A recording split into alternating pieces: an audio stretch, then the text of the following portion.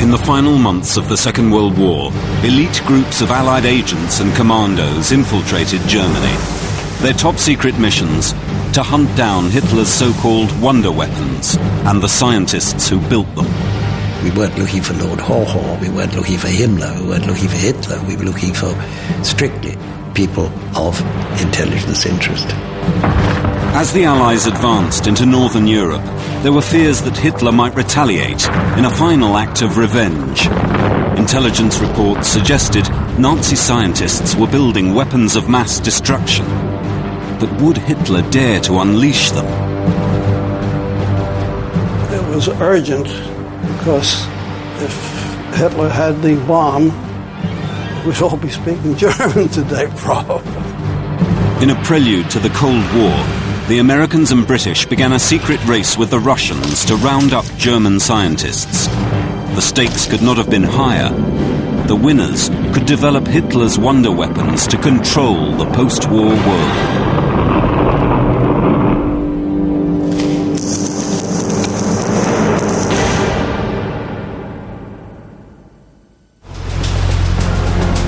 June the 6th, 1944, D-Day. The greatest amphibious invasion in history. But the future of World War II still hung in the balance. Behind the scenes, Allied intelligence was anxious that Hitler might be plotting his revenge. 7 days after D-Day, the fears were confirmed. A strange object, travelling at 400 miles an hour, appeared in the skies over London. At first, it was thought to be some kind of plane. Only after it plummeted to Earth did they realise what this was. A flying bomb. Over the next 4 days, hundreds more rained down on London. One hit on June the 18th killed 121 people. This was the first of Hitler's vengeance weapons, better known as the V1. The Allies had nothing like this in their arsenal, and there seemed to be no way of stopping it. And if Hitler's scientists could create something like the V1, what other terrifying devices were they building? Hitler was casting around for the weapon that would win the war. He thought it might be the V1. And they were doing a lot of highly exotic and important projects in those last few months of the war. The Nazi leadership had always seen the importance of technology and invested huge amounts of money into rockets, aeroplanes, even motor racing. Consequently, German cars dominated racing in the 1930s. But Hitler was rewarded with many other scientific firsts. Perhaps the greatest and most dangerous was in atomic physics. Nuclear fission was first discovered in Germany. Some of the best German physicists were Jewish and were forced to flee the country by the Nazis. Most of them travelled to the United States, where they brought the alarming news that Germany might be working on an atom bomb. This warning prompted the Pentagon to launch a top-secret effort to build their own bomb, codenamed the Manhattan Project. The whole project was built on fear. The Manhattan Project was actually built because we were afraid. And it would have, if the fear had become a reality, it would have destroyed the United States. Robert Furman was working in the Pentagon when he was recruited to coordinate a secret mission going into Europe. The plan was to send in special agents to locate and shut down Hitler's atomic program as quickly as possible. There was one key target the agents had to find: the leading German physicist and head of the Nazi atomic bomb project, Werner Heisenberg. The mission would need elite agents on the ground to hunt for Heisenberg and the German bomb facility. Marty Previty was one of those secret agents. When this photograph was published in 1947, they blocked out my face because I was a special agent of the Counterintelligence Corps and I was supposed to be incognito. To give the agents license to operate wherever they wanted, they carried special passes with the highest security clearance. Purpose of visit, investigate intelligence targets, remove documents, equipment, or personnel. This was my authorization to do whatever I needed to do, capture people or whatever. These passes would later prove invaluable to allow them to travel beyond the Allied front lines. There was a further objective, just as important as the scientists. The Allies knew the Nazis had amassed thousands of tons of uranium, the essential ingredient in an atom bomb. Fearing they planned to use this in their own bomb, the Allies wanted to gather up Germany's extensive reserves of this scarce element.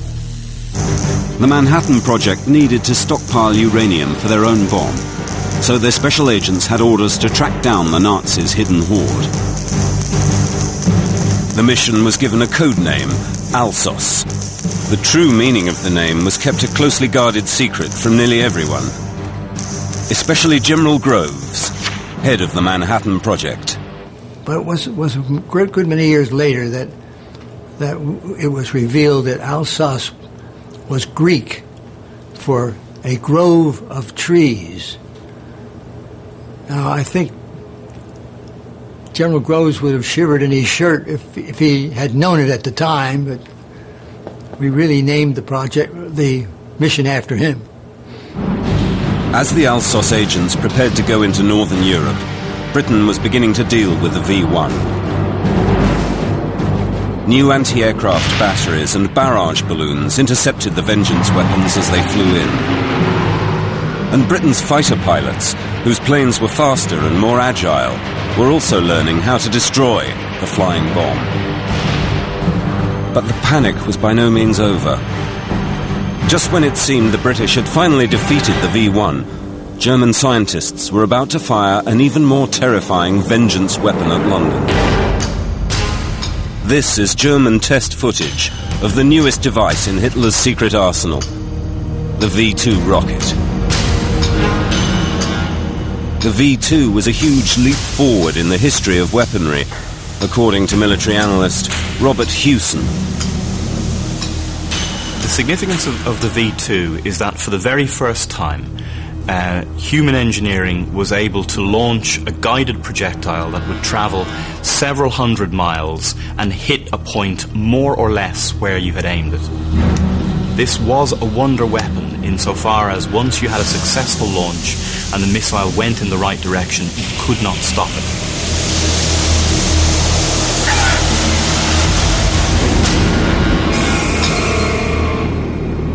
A mixture of alcohol and liquid oxygen propelled the rocket 200 miles in less than 5 minutes. It carried a 1-ton warhead, capable of flattening a city block. The real technological advance was the V-2's guidance system. Gyroscopes controlled vanes in the exhaust, which steered the rocket towards its target. The Germans had successfully launched the world's first ballistic missile.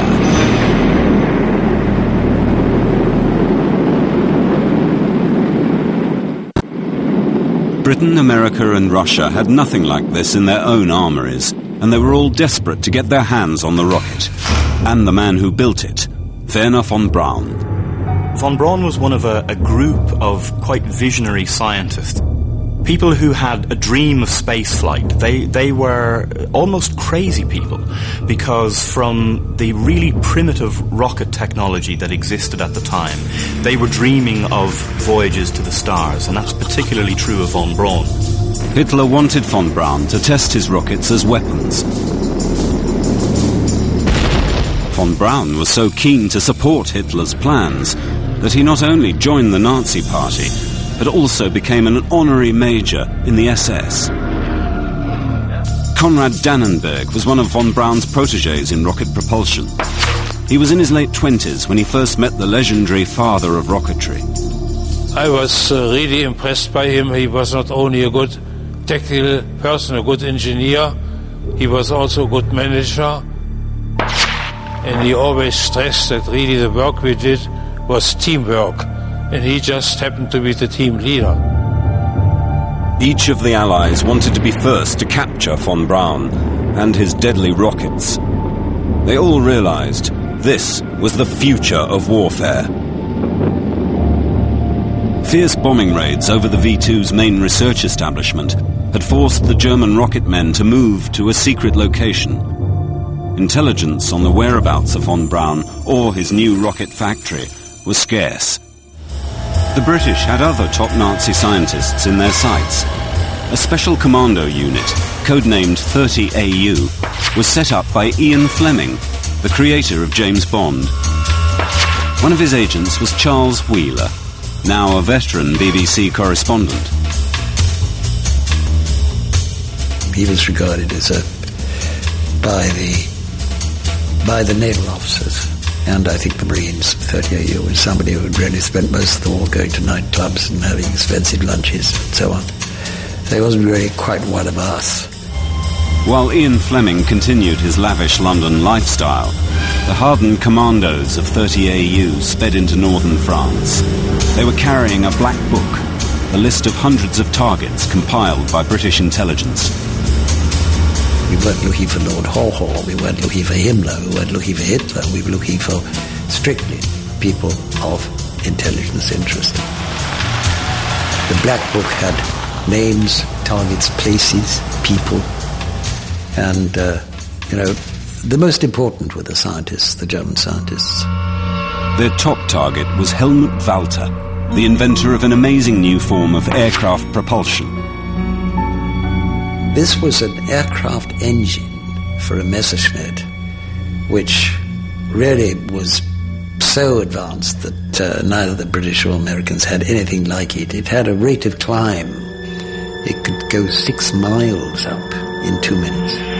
This film archive, seen for the first time on television, shows Walter taking high-ranking Nazis on a tour around his factory. Like von Braun's rockets, Walter's research was extremely attractive to the Third Reich. But his technology was equally desirable to the Allies, according to defense historian Matthew Utley. The technology under development by Walter was a significant area of interest for the Allies. And in many ways, the Admiralty saw this as the jewel in the crown of German wartime innovation and something that needed to be developed and pursued in the United Kingdom. In the final months of 1944, the British and American scientific missions raced through France as fast as the Allied armies could advance. But the key scientific targets still lay within Germany itself. Soon, they would have to face a new threat. Over in the east, the Russian Red Army was making rapid progress through Poland, heading for the German border. They were also keen to hunt down the best Nazi scientists. Although officially allies, there was an unspoken but deep mistrust between America, Britain, and Russia. The Allies were unified by the common purpose of defeating Germany. But as the war began to draw to a close, frictions and fissures did begin to emerge that had been there throughout the Second World War, but that were becoming more apparent as it was evident that Germany was in the throes of being defeated. In February 1945, with the Nazis crumbling, the three leaders met at Yalta and agreed to divide Germany into 3 zones of occupation, but the planned zones increased the urgency of the hunt for Hitler's scientists.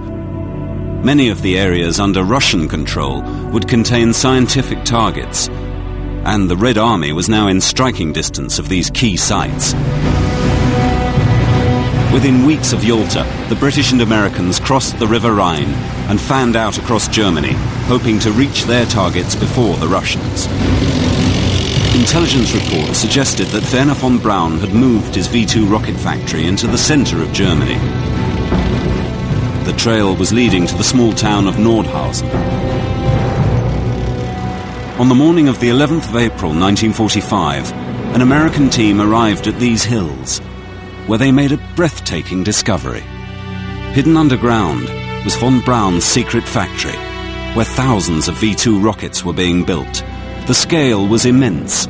2 main tunnels, each over a mile long, were connected by 46 smaller tunnels. Known as the Mitteldeck, It was the world's largest underground factory. The Americans were amazed by what they had stumbled across. Arriving there must have been a bit of a Tutankhamun moment for the American troops. They knew it existed, and they had a vague idea of what was going on there, but suddenly they were in an Aladdin's cave because they found the assembly lines, which were untouched, undamaged by bombing, and there were dozens of intact weapons.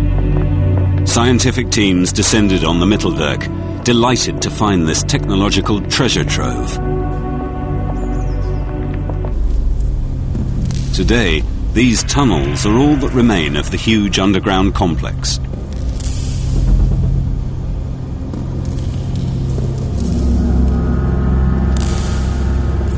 The production was on a production line, on a conveyor belt, yes. It moved on, and you had to attend to it at your own workplace and do your work before it moved on. It was an assembly line that continued day and night.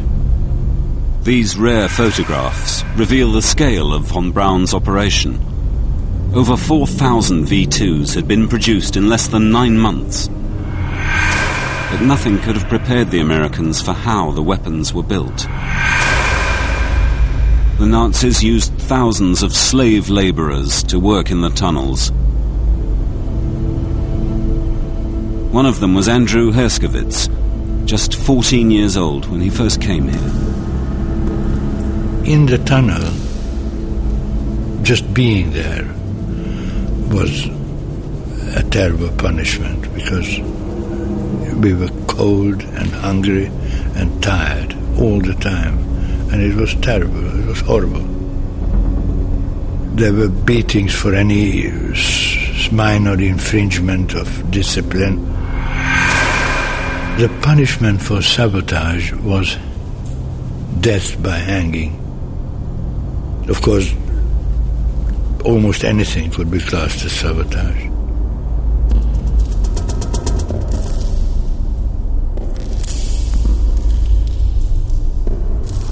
The workers were housed here, in a concentration camp specially built to supply labor for the tunnels. When the Americans liberated the camp, they witnessed at first hand the true cost of the German rocket program.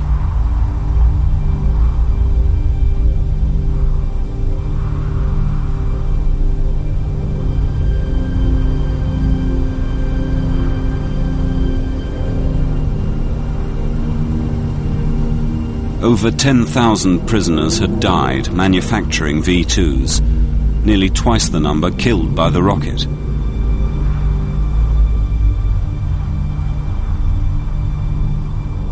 I personally think that we were not expected to survive more than 1 year, as maybe the food was calculated to make us last 1 year and then to die.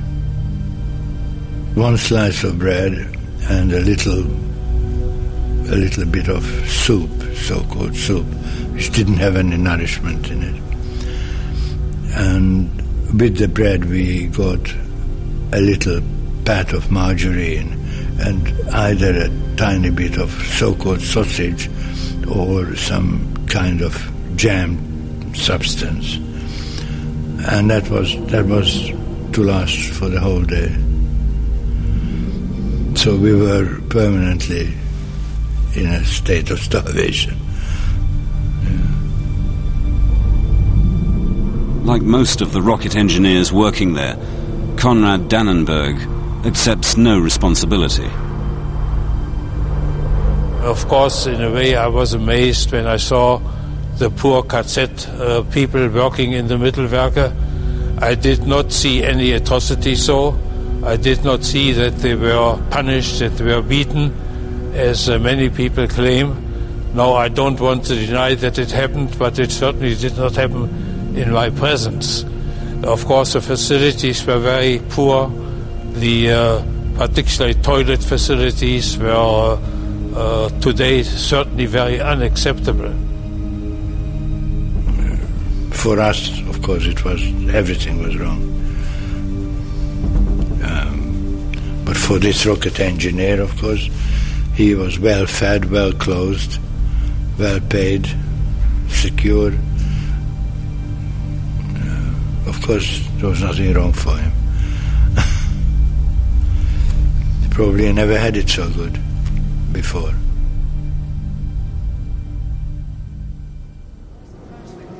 While American medical teams tended to the abandoned prisoners, other crews were busy shipping out rockets and equipment, desperate to transport it back to the States.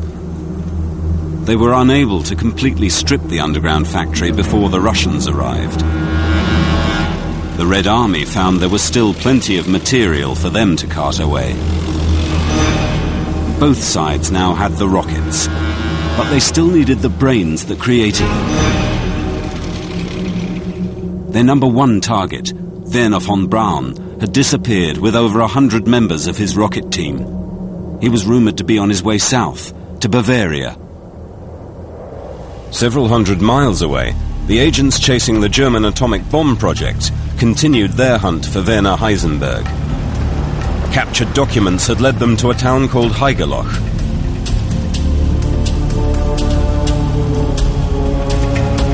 No one knew how far the Nazis had gone with building a bomb, but they had heard of a flurry of secret activity revolving around a cave underneath the town's castle. The agents found the cave easily enough, but the heavy steel door was padlocked. The colonel in charge, Boris Pash, who died in 1995, described how they eventually got inside the curious cave. A paper stuck on the door indicated the manager's identity. "Get the fellow whose name is on that paper," I ordered. They combed the town, searching for the manager. Pash was desperate to get his hands on what lay within the cave and was prepared to do anything. When the manager was brought to me, he tried to convince me that he was only an accountant. When he hesitated at my command to unlock the door, I said, "Shoot the lock off. If he gets in the way, shoot him." The manager gave in and opened up the cave. What Alsos discovered inside was so significant, it has now been turned into a museum. Deep in the rocks underneath the castle, the German physicists had built a nuclear reactor. Uranium cubes were lowered into a tank and bombarded with neutrons in an attempt to achieve a chain reaction, unleashing a tremendous amount of energy. Heisenberg's team were just short of enough uranium. A few more tons, and the reactor might have worked. Colonel Pash still needed to interrogate Heisenberg, but their top target had disappeared and was last seen heading for Bavaria to join his family. When the agents started to dismantle the reactor, they were shocked to discover the vital uranium was missing. Marty Previt's men quickly rounded up most of the other German scientists to try to make them talk. We captured physicists and interrogated them, and they confessed that they had a stockpile of uranium and they buried it, try to hope that they could hide it and keep it away from us. After 3 days of questioning, the German physicists finally talked. They directed the interrogators to a field just outside the town. Wary of booby traps, Marty enlisted the help of a local German.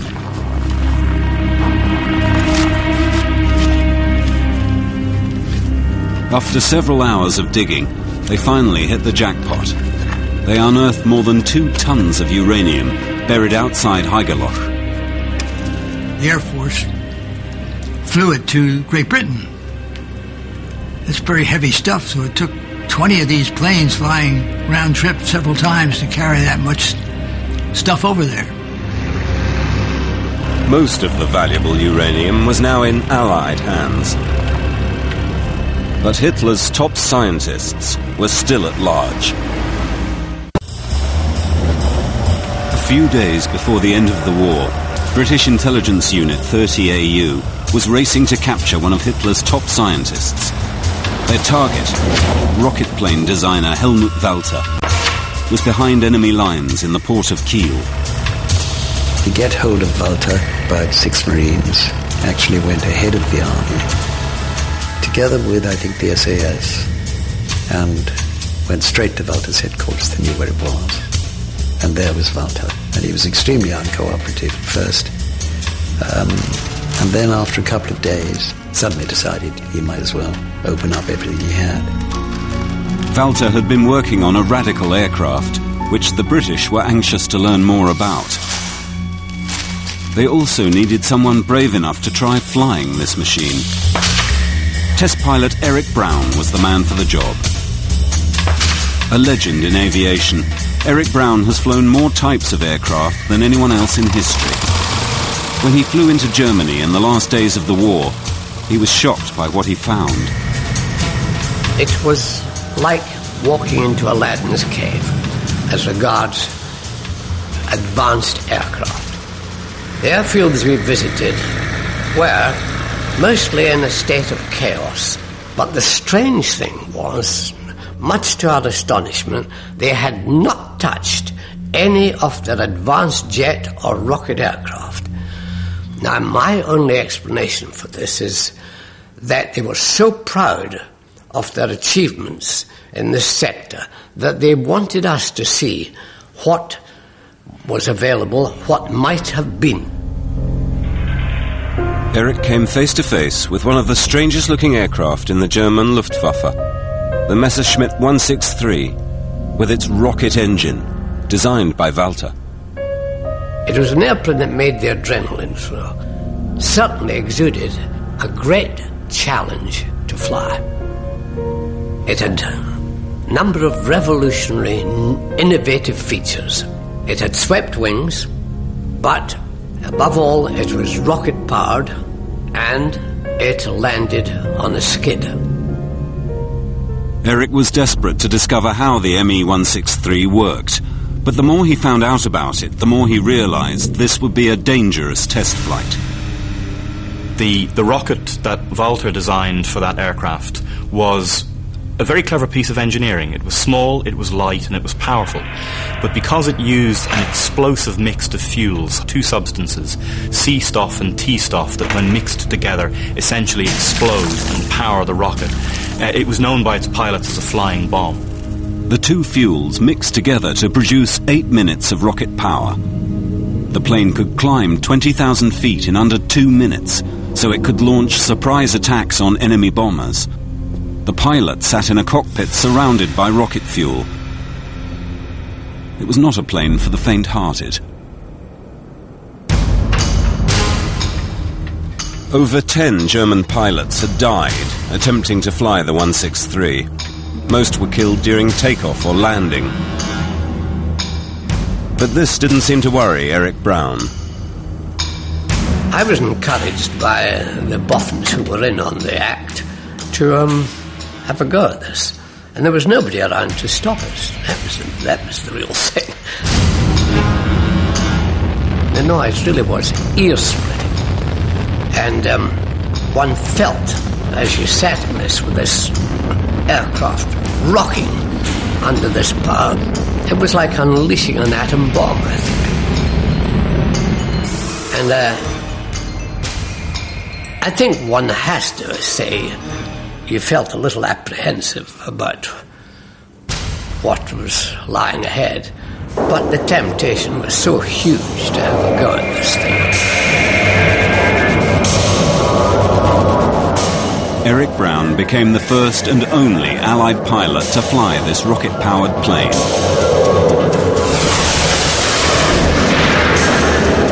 It was rather like being in charge of a runaway train. I felt, I'd never had this feeling with any other airplane, that it was a jump ahead of me all the time. And I was catching up with it. It really took your breath away. Having assessed the plane and captured the man who designed it, the British were now ready to exploit this new rocket technology.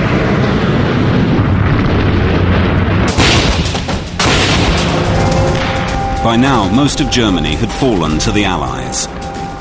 The Red Army had surrounded Berlin and were beginning to push towards the center. 60 miles away, American and Russian troops met up for the first time on the river Elbe. In front of the cameras, both sides behaved like the best of friends. But behind the scenes, the battle for Germany's spoils was now at its most intense. Once the German collapse really began to get going, there was a huge sort of flurry of activity. There were so many targets, everybody was rushing around in all directions, securing stuff, looking for stuff, finding stuff, failing to find stuff. Denying or trying to deny as much as possible to the Russians, preventing the Russians getting there first and making off with it and nobody ever seeing it again. Lots of competition. Both sides knew the real prizes. Hitler's top scientists had fled to mountain retreats in Bavaria, in the south of Germany. Nuclear physicist Werner Heisenberg and rocket engineer Werner von Braun had come here to shelter from the fierce fighting in the north. They also wanted to be as far away as possible from the advancing Russian front.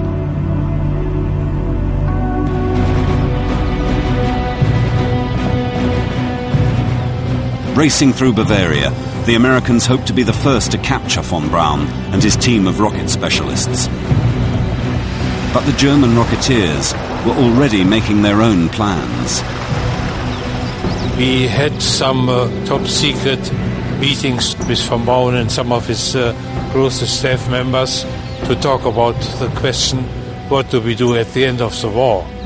We had considered, should we turn ourselves over to the Russians? And there were some indications that the Russians were possibly interested in rocketry, but we had heard so many bad things about the Russians. And I think we all realized that with the V2 we had made a major new contribution to high technology. And so we had hoped at least that this situation would help us to survive the war and to do something after the war which would be worthwhile. Von Braun realized his rocket team's unique knowledge could guarantee them VIP treatment when the war ended. On the day after the announcement of Hitler's death, the German rocket men emerged from hiding. In his mad dash south, von Braun had broken his arm in a car accident. They were relieved to be surrendering to the Americans rather than the Russians. Von Braun was dispatched to the United States. His future designing rockets now seemed assured, provided his involvement with the SS and his use of slave labor was overlooked.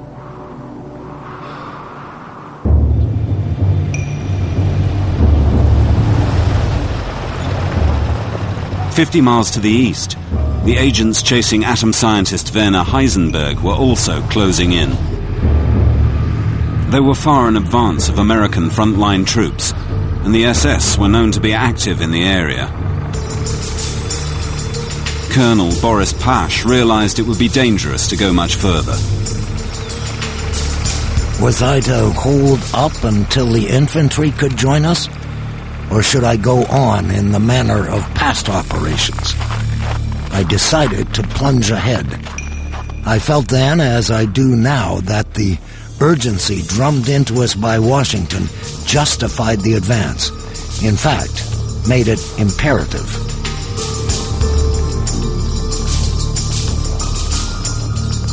Heisenberg was at his family's home above the Walchensee Lake.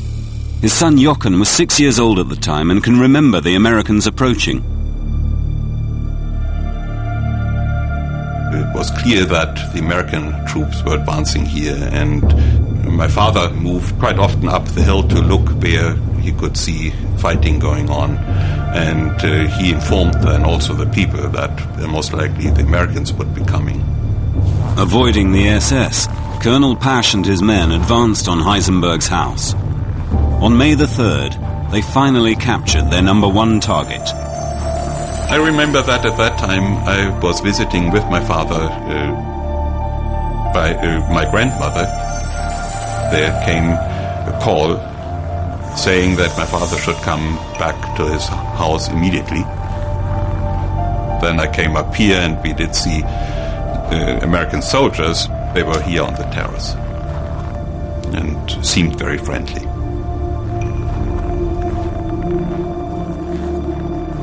Heisenberg was sent back to England for interrogation.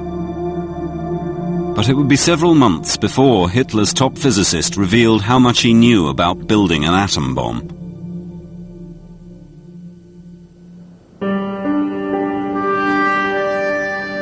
Four days after Heisenberg's capture, Germany surrendered.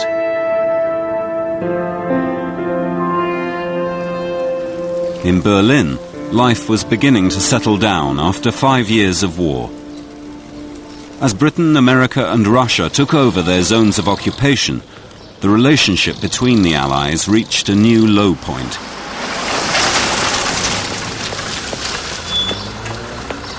British Commando Unit 30AU was operating in the city and received a frosty reception from the Russians. It was very, very touchy and difficult, and people had to be pretty careful that it never broke out into any kind of violence, and I don't think it ever did. But this became a sort of mutual hostility. I mean, that's where I first became conscious of the fact that there was a Cold War. Just a few weeks after the war ended, we were into the Cold War. The Russian hostility was understandable. 30AU were hardly in Berlin on a peace mission. Their agents were now making trips deep inside the Russian zone, on clandestine operations to smuggle the wives and families of the captured scientists over to the West. We actually dressed a German woman up as a British female ATS officer and drove her through 2 Russian checkpoints from West Berlin through Helmstedt into West Germany.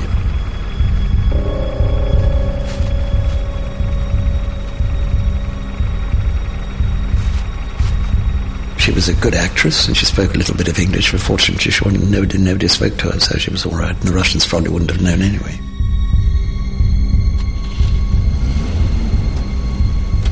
Having been reunited with their families, key German scientists were then brought over to Britain. Helmut Walter, inventor of the rocket engine for the Me-163, came to the north of England to continue working with an all-German team of scientists.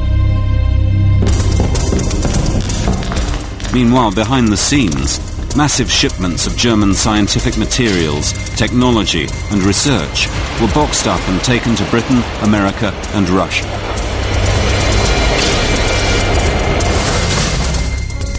As for uranium seized by the Alsos mission in places like Haigerloch, over 1,000 tons was shipped back to America's Manhattan Project, who were building a huge stockpile for their own atomic bomb research. Alsos's number one target, Werner Heisenberg, and 9 other German physicists were interned at a country house in England. In a last-ditch attempt to find out more about the Nazi bomb project, secret microphones were placed around the house to eavesdrop on the Germans. The scientists gave little away until a radio broadcast on the 6th of August 1945 shocked them into talking. Here is the news. Early this morning, the most destructive power invented by man was unleashed on Japan. The atomic bomb. Immediately, the physicists tried to work out how the Americans had done it. The hidden microphones recorded Heisenberg's deliberations.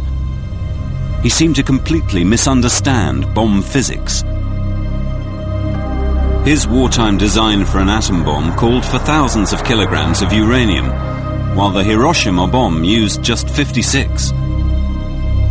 To the British and Americans listening in, this finally explained why the German bomb project never succeeded.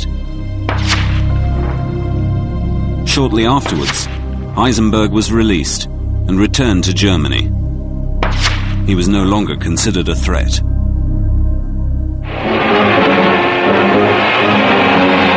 Three months after VE Day, the 15th of August was declared Victory in Japan, VJ Day. Far into the night, the happy crowd screamed their relief at the end of the greatest war in history. New York never celebrated like this before, but never did they have a better reason. The war may have been over, but the race to exploit German technology was still on. A few weeks after VJ Day, Eric Brown flew home in a German plane. It's quite an exciting feeling, because you feel what a turn for the books, isn't it? Well, any German aircraft coming over that way was met by barrage from the White Cliffs, but here we were bringing their most prized aircraft back without any particular problems. The plane that Eric was flying was much more important than the dangerously explosive rocket plane he had tested earlier. This aircraft would have a major influence on the Cold War. The Messerschmitt 262 was the world's first operational jet fighter. It's in many ways quite sinister looking with this shark aspect, and it really looked as if it could cause a lot of trouble. Very lethal looking airplane, big engines, and the underside of the shark is absolutely flat. The whole thing is all aimed at minimum drag, maximum speed. German air crews had boasted that the Me-262 was over 100 miles an hour faster than anything the Allies had. We checked this at Farnborough and found their figures were quite accurate. The top speed of this aircraft was 568 miles an hour. At this time, our top fighter had a top speed of 446 miles an hour. So here you're going from 446 to 568. It's a quantum leap, really. The 262 could have changed the course of the war, but it came too late for the Nazis. It was certainly going to have an impact on future conflicts. Over in America, engineers were also learning from the German aircraft to help them build their own jet fighter. There's a famous story about the head of aerodynamic design for North American aircraft who put himself through night school to learn German so that he could really understand what he was reading. And then his design team got access to a 262. And from the practical aircraft and the designs that they were looking at, they completely junked their own design for the XP-86 and redrew it as a swept-wing aircraft with the classic 35-degree swept wing that became the Sabre, one of the greatest jet fighters of that age. With the Sabre, the Americans thought that they had built the most advanced aircraft in the world. What they didn't know was that the Russians had found exactly the same set of German data and used it to build their own swept-wing jet plane, the MiG-15. In December 1950, the two planes met for the first time in the Korean War. When the first Russian MiG-15s appeared over Korea, it was a tremendous shock, and American pilots thought they were being attacked by American aircraft. The confusion in those early days was immense. American pilots couldn't believe what they were seeing. The MiGs were practically indistinguishable from the Sabres. It seems quite clear that both the Russians and Americans were reading from the same script. A similar thing was happening with rocket technology. Since being brought to America, Wernher von Braun and his V-2 team had been hard at work building rockets for the USA. Over 100 German rocket men were given contracts to teach American engineers everything they knew. The US government had strict rules about employing former Nazis, so inconvenient facts like von Braun's SS membership were swept under the rug. Thousands of documents about the German rocket men were removed, many of which are still suppressed from the public today. With von Braun on their side, America was confident it was ahead of the world. Then, on October the 4th, 1957, that confidence was shattered. A Soviet R-7 missile, launched into space with the world's first satellite, Sputnik. Sputnik's bleeping message as it circled the Earth was not lost on the USA. If the Russians could fire an object into orbit, they could also fire a nuclear warhead at the United States. The USA turned to von Braun. By the mid-60s, both America and Russia had thousands of missiles pointing at each other, all descended from von Braun's original V-2 design. 5, 4, 3. Von Braun's crowning achievement was leading NASA's Apollo mission to put man on the moon. The American and Russian space programs were both built on German science. In the rush to capitalize on Nazi know-how, both sides chose to forget the scientists' past. When I heard that they were feted and treated as national heroes in the United States, I was outraged and disgusted. And I thought it was not only showing disrespect to us, but to their own dead. Thousands and thousands of American soldiers died liberating Europe to defeat Hitler. And these people were the mainstays of Hitler's reign of terror. And there they were being feted like heroes. Disgusting. One of the Cold War's greatest successes will forever be darkened by the shadow of von Braun's past. The underground hell where Hitler's wonder weapons were built.